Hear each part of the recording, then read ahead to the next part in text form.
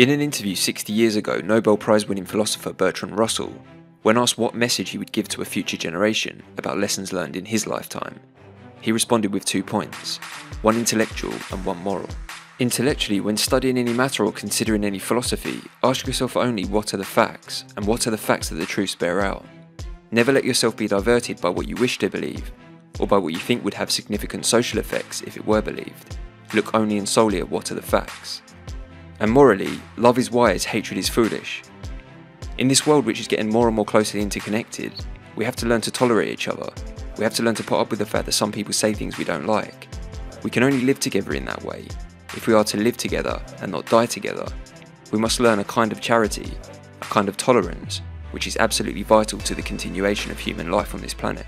Taking a moment to think about these wise words, from an intellectual standpoint, considering the thorough academic rigour where tech is based on and built around scientific fact, and moral principles that aim to create the most inclusive system to improve the standard of living for everyone on a global scale, Cardano is a great example of a product of this advice. Welcome back for today's instalment of Cardano Insights, delivering a fast-paced bite-sized roundup of the all-important Cardano news and ecosystem content from the past 24 hours. So join me as I explore exactly what's been happening at the very pulse of Cardano. So let's get straight into it. So recently we touched on IOG's EVM sidechain alpha testnet release being made available for early access for selected participants.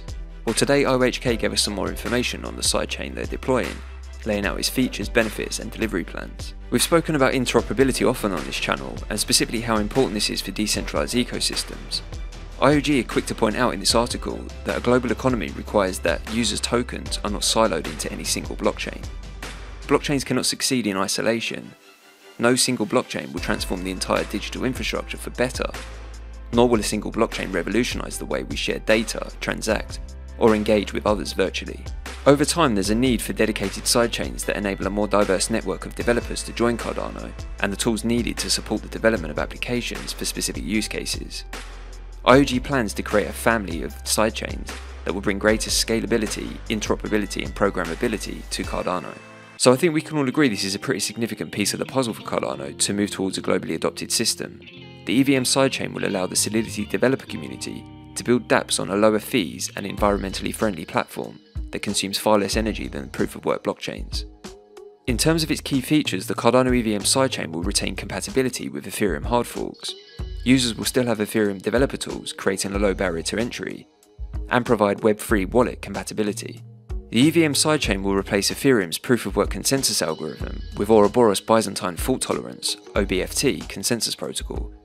OBFT is an implementation of Ouroboros that is able to tolerate Byzantine faults. OBFT offers good transaction processing at full network speed and instant transaction confirmations as well as proof of settlement. In terms of the roadmap to delivery, Cardano's EVM sidechain is being developed iteratively. As with any product launch, an iterative approach and performance assessments are necessary to ensure that everything works as intended.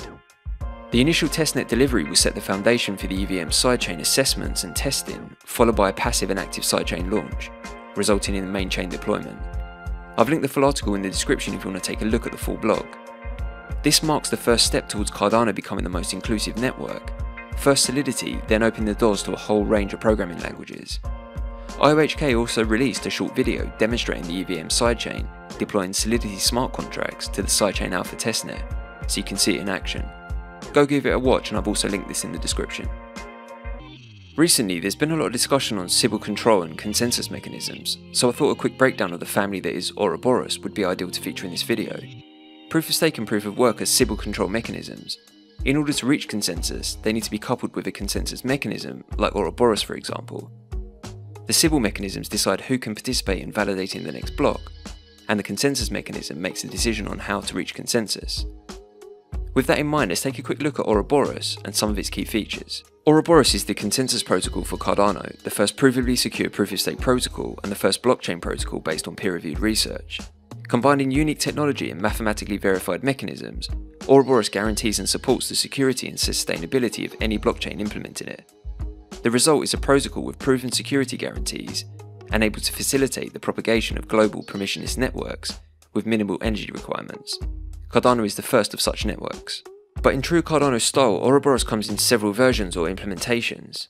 First, Ouroboros Classic. This was the first implementation and achieved 3 major milestones. the foundation for an energy-efficient protocol to rival proof of work, the introduction of the mathematical framework to analyse proof of stake, and implementation of a novel incentive mechanism to reward participants in a proof of stake setting. What really set Ouroboros apart from other blockchain protocols was its ability to generate unbiased randomness in the protocol's leader selection algorithm, and subsequent security assurances that provided. Randomness prevents the formation of patterns, which is critical for maintaining the protocol's security. Ouroboros was the first blockchain protocol to be developed with this type of rigorous security analysis. The second implementation was Ouroboros BFT. Ouroboros Byzantine fault-tolerant BFT was used during the Byring update. This second instance of the protocol prepared Cardano for the decentralization that came with the Shelley release. Ouroboros BFT enabled synchronous communication between a network of federated servers, the blockchain, providing ledger consensus in a simpler and more deterministic manner. The third implementation was Ouroboros Preos. This introduced substantial security and scalability improvements to the Ouroboros Classic implementation. Preos processes transaction blocks by dividing chains into slots, which are aggregated into epochs, but unlike Ouroboros Classic, Preos is analysed in a semi-synchronous setting and is secure against adaptive attackers. Next will come Ouroboros Genesis. Once implemented, this fourth iteration of Ouroboros will further improve upon Ouroboros Preos by adding a novel chain selection rule that enables parties to bootstrap from a Genesis block without the need for trusted checkpoints or assumptions about past availability. The Genesis paper also provides proof of the protocol's universal composability, which demonstrates that the protocol can be composed with other protocols in arbitrary configurations in a real-world setting without losing its security properties. Finally, we have Ouroboros Chronos. Chronos achieves two goals. First, it shows how blockchain protocols can synchronize clocks securely via a novel time synchronization mechanism, and thereby become independent of external time services. Second, it provides a cryptographically secure source of time to other protocols. In short, Chronos makes the ledger more resistant to attacks that target time information. From an application point of view, Chronos can dramatically boost the resilience of critical telecommunications, transport, and other IT infrastructures that require the synchronization of local time to a unified network clock that has no single point of failure. So that's a brief look at the Ouroboros family. Ouroboros represents the possibility of infinite and ethical growth and scalability of the blockchain. Its central message is the delivery of greater opportunities for the world and its preservation through much reduced energy consumption. A few days ago I covered City AM covering Charles and Cardano in their crypto magazine. Well, they seem to be a very Cardano friendly publication. Yesterday, Duncan Coutts, who is the principal technical architect at IOG, featured in a Q&A session in an article at City AM Online. In the session, he talks about what he's most looking forward to in the coming months for Cardano, work on input endorsers, peer-to-peer networking, and the Vassal upgrade, referencing big impacts on the Cardano community with all the technical developments that are in the pipeline. This is well worth a read, so I've linked it in the description below. It's great to see more Cardano exposure at City AM, and I think it's refreshing the way this publication reports on Cardano. Lots of focus on the tech, facts, and achievements of the blockchain, which is much needed in the crypto space. Now, if you're anything like me, then I'm sure ever since IOG announced their light wallet Lace, you've been eagerly anticipating updates on when it's going to be live and available. Although we don't yet have a definitive date, it would seem that we're getting closer, and yesterday Lace.io gave us this sneak preview of the wallet in action. In this 2-minute demonstration video, it takes us through everything from download, navigating the interface, managing assets, the NFT gallery, stake delegation, and the dApp connector feature. As expected, the UI looks really slick and user-friendly, but packed with all the features needed for a mainstream adopted wallet. As we all know, Lace is going to be far more than just a wallet, and will serve as a tool that enables everyone to navigate into Web3 seamlessly, interacting with all aspects of the Cardano blockchain. If you haven't already, head over to lace.io and register your email now to keep up to date with all the latest developments in anticipation for the launch. I've linked everything in the description below. So that's it for another installment of Cardano Insights. I hope you enjoyed today's video and found value in the content, and if you did, please be sure to comment, like, share and subscribe. I really appreciate all the support from the Sapien community. It's certainly growing, so a big thank you to every one of the subscribers and those tuning in each weekday.